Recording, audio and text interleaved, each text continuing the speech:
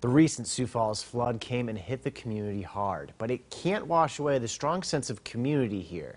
South Dakota leaders met this morning to decide where we go from here. KELOLAND's Max Hofer reports.